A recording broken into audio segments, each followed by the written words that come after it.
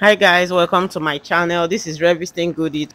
If you want chop fish, chop better fish with meat dey wey dey sweet, and that's what catfish is all about. So for this egusi pepper soup recipe, start by soaking your egusi inside boiling water. Mix till everything is combined. Add your washed catfish into your pot.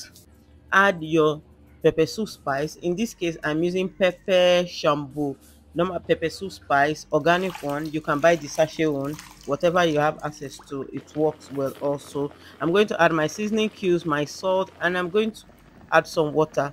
I'll cover this and allow you to cook for 10 minutes. After that, I'll turn my catfish to make sure it's cooking evenly.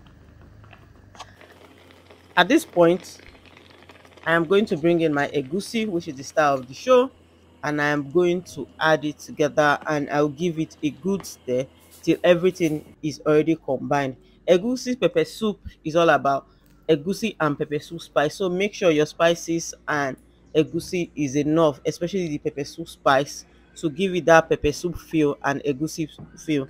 I adjusted my ingredient, added mustard cubes because it was needed. You can add salt, taste and adjust however you like, and I covered and allowed that to cook for another 10 minutes, and my egusi pepper soup is ready. It's already thickened, so you have to cook yours till it's thickened. I'm going to eat this with some starch.